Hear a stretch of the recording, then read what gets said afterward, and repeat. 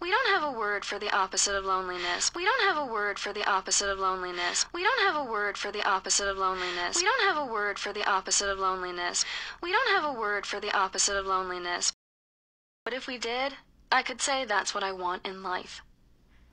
It's not quite love and it's not quite community. It's just this feeling that there are people, an abundance of people who are in this together, who are on your team. When the check is paid and you stay at the table. When it's 4 a.m. and no one goes to bed. That night with the guitar. That night we can't remember. That time we did. We went. We saw. We laughed. We felt. These tiny groups that make us feel loved and safe and part of something even on our loneliest nights when we stumble home to our computers, partnerless, tired, awake. We won't have those next year. We won't live on the same block as all our friends. We won't have a bunch of group texts. This scares me.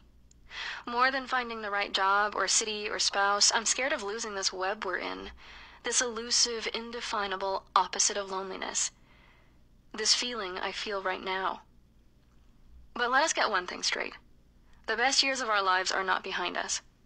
They're part of us, and they are set for repetition as we grow up and move to New York, and away from New York, and wish we did or didn't live in New York. I plan on having parties when I'm 30. I plan on having fun when I'm old.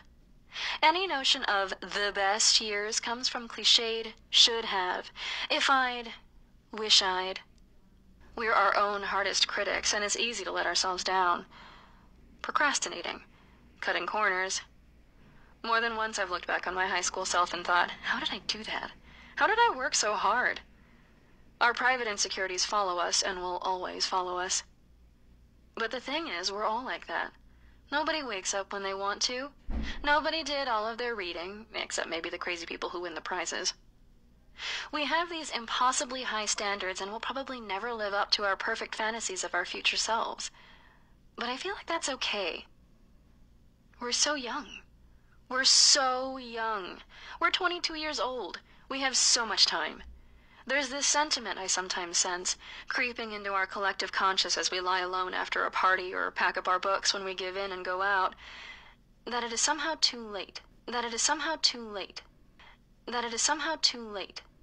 That it is somehow too late. That others are somehow ahead, more accomplished, more specialized. More on the path to somehow saving the world, somehow creating or inventing or improving. That it's too late now to begin a beginning, and we must settle for continuance, for commencement.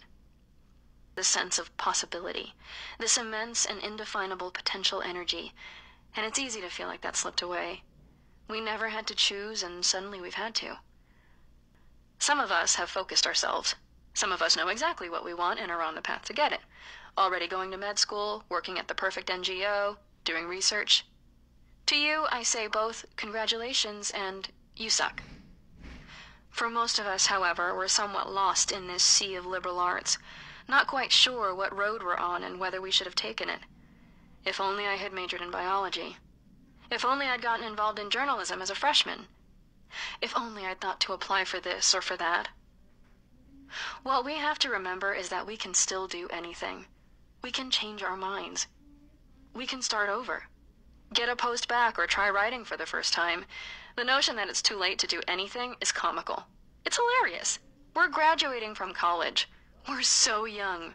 We must not lose this sense of possibility because in the end, it's all we have.